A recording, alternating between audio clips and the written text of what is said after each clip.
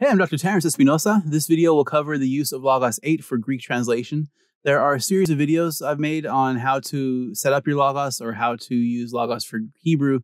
This is going to cover the Greek translation aspect of Logos or Logos. I'm using Logos 8. I'm using Windows PC when I'm using a laptop that's running Windows 10, rather. And so that's what the interface looks like here. You can use Logos on an app. You can use it on a Mac or iOS or on Android, or you can even use Logos through a browser. And so the interface may look slightly different than what you see here on the screen, but the functionality should be the same for using Logos. So there are four main things I want to talk about then. One, really just reiterate the places to go for further viewing if you want to go further in using Logos for Greek translation. Second of all, I want to use Logos in what I think is more of a traditional way, where you have a Greek Bible opened up and then you click and open other books as needed. Thirdly, we'll show you how to use an interlinear function of Logos to help with translation. And then fourthly, show you how to check your work against other translations in a pretty quick manner. So there is a handout that goes with this video. The handout and the links themselves will be in the doobly-doo in the video description on wherever you're viewing this. And Logos itself has Logos help within the program. If you click F1, click F1, and you can search here for some help through Logos. You can also go to support.logos.com and find helps and guides there. Logos, again, can be used in a computer program, a mobile app, and it can even be used through a browser. If you go to app.logos.com, you'll see a browser, and as long as you log in with your credentials, you'll have access to the books that you purchased for Logos. They also have faithlife.com as another portal. Again, use your Logos credentials. You can use some of the books or the books that you have in your account. So that's places to go for further viewing beyond this introductory video here. Let's talk about using the Greek New Testament. Now, I have to confess very openly, I don't have the latest edition. I've used Logos for 20 some odd years now, and I have UBS 4 and I have Nestle Aland 27. And so while I have access to the hard copies in my office for this tutorial, we're still using an edition that's one edition outdated, at least in the year we're recording this. So that's why it's that way. I'm very aware that this isn't the newest edition, but that's okay. Logos will work the same whether it's the newest or older edition of it. So open your Greek New Testament. And we'll go with Matthew 1:1 just to go to the very beginning of our canonical order of our New Testament. And in my mind, this is just like opening up your Greek New Testament on a desk, and you may have some lexicons opened up on your desk as well. You may have some grammatical aids or advanced grammars or some commentaries all on your desk, and that's how I still think of using Logos. I start with the Greek New Testament, and then I work through translation as I want, and then I'll open books as needed. So let's go with Christou. All right, Christou. You can right-click on a word, and you can do a couple things. One, if you look, let me make this bigger for you, see if that helps. Nope, can't do that. So let me try again. Okay, so I'm making the font a little bigger, making the window go all the way across your screen. Okay, so we're looking at Christou.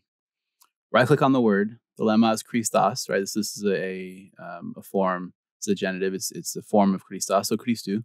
In Greek, that's nice to note. In this little box here where the mouse is moving around, nope, not there, down one more. It says look up. Those are the lexicons that I have in Logos. Now, there are certainly other lexicons to use, but whatever you have in Logos will show up here.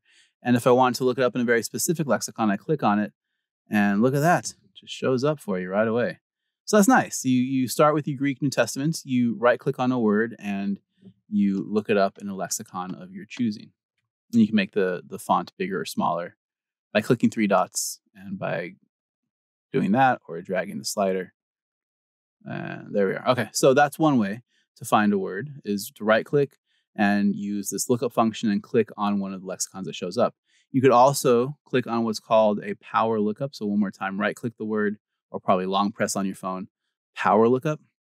Look at that. So this little information pane opened up on the side of my screen, and it has Christos in a bunch of lexicons that I have on Logos. So if I wanted to read them again, I can click on them, but they're all right there for you to begin with, which is very nice, very handy tool to have.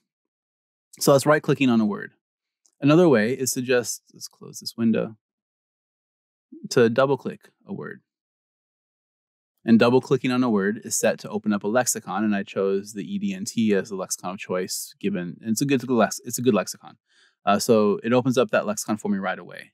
Now, if I wanted to change this so they're not in tabs, I wanted to see them side by side, I can go to this layout button. There you are. If you wanted to go horizontally, you can do that. You can actually drag and move things around as you see fit, but this is a quick way to set the layout how you would like. Now, within Logos, these 3 lines here, these are going to give you your contents pane that you can make bigger or smaller as needed, which can help you scroll through when you're looking for words. In Lexicon, it's nice to do that. Rather than flipping through pages, you can see it and scroll and find the word you're looking for. All right, so that was another way of looking at a word's meaning. Let's close this up and do this again. Open up Nestle-Aland. This is the one I have. You open up the lexicon that you want, or the Bible that you want, excuse me. I'm going to make it go across the page. The font's the size I want. If you wanted to make a shortcut to this book or any book, you can grab the tab from Logos and drag it up here, wherever you want. I'll put it here. Now, I've done this already, so I now have 2 shortcuts to the same book, and that's okay. And if you do that, when you open up Logos, you can click on that shortcut. There we are. Look at that. Okay, so Matthew 1. One more time. This is the last time I will reopen this page. So we can go on to the next bit here. So Matthew 1, make it bigger. That's Control plus sign or Control minus is a shortcut to make your font bigger or smaller. And on a Mac, I'm sure it's the Apple bar, the Apple button. Okay, so that's all ways to use the lexicon. One last thing you can do. If you have it opened up, you can, or even if you don't, go to the Tools button. So it's the top row of the Logos program. It's Docs, Guides, Tools. Go to Tools and open up this information button, this information pane. So if that information pane is opened up, when you mouse over a word, the word will appear in the information pane. Look at that. So great. There. And so again, you can see the word, you can see definitions, you can see other information on the information pane, all right there for you. If you look carefully, you'll also notice when you mouse over a word, on the very bottom of the screen, bottom left side, is a very skinny snippet view that's also the same color as the page. It'll tell you the word. It'll tell you some parsing information. Gives you a Louw-Nida reference. It tells you a very, very basic gloss for it. And that's great. So if you mouse over a word in Logos, you'll have a little thing pop up already for you. And if you open up the information pane, you'll have additional information at hand right away. Okay. The last thing I want to show you, if you see a Greek word and you want to look into it further, we covered looking up a lexicon or looking up in all your lexica. There's a web lookup on the Perseus website, which is a fantastic site to be familiar with, but that's another video another time. Bible word study. This is glorious. Click on Bible word study, and you'll see this beautiful color thing will show up for you. So it tells you the lemma, and it gives you right away the lexicons that you have, so you can click on those. There's a little visual here showing you where the word is used. So this is Christos, Christ. I mean, look at that. Mark has 7 times. Look at that. That's interesting, right? You can look at Luke at 12, John, Acts a bunch of times, Romans 65. Holy smokes. Look at this. And these are much smaller than the gospel. So that's telling about this term itself. And you, of course, would do more research, but it's a nice graphic to have. You can go down and see how the word is translated. I have it set to NIV. You can change this to whatever Bible you want to use. And you can see how Christos has been translated, mostly Christ, sometimes Messiah, rarely anointed him. And then you can see, so that's a very nice thing you can see as well. And you can change this in settings to have a different Bible translation show up. And again, the graph now reflects the English Bible you're looking at. Scrolling down, you have more information on the root and other derived words. The senses of the word, so Christos, Christ in the middle, but you can see the senses based of how this is used, and you can click on it. This is an endless, it feels almost endless. You can click and click and click and follow ideas, but it's this very beautiful image that you have. I've actually used this in class before for certain words. I'll put this on a PowerPoint and show them and sing Logos' praises. You scroll down further, you have example uses, again, according to the resource you have set. There's more information here. Clause participants, that's great. Preposition use, phrases, look at that. Go all the way to the bottom, you should arrive at textual searches. So this is Greek. This is based on the UBS 4, it looks like.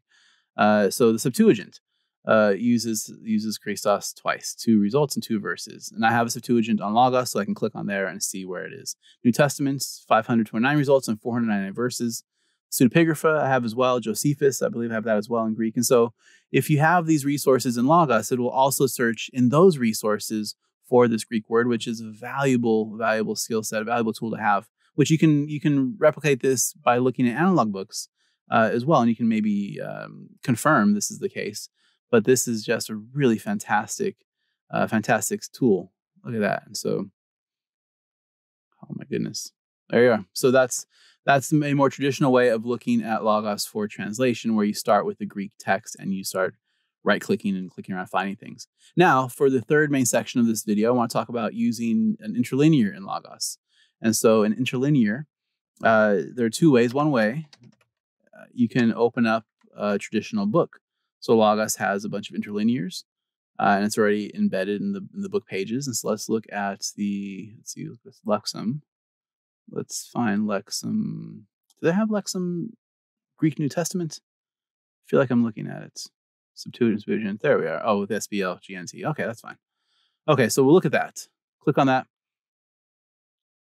Look at that beautiful small font. We'll go to Matthew 1 just for parity with what we saw earlier. We'll make the font bigger.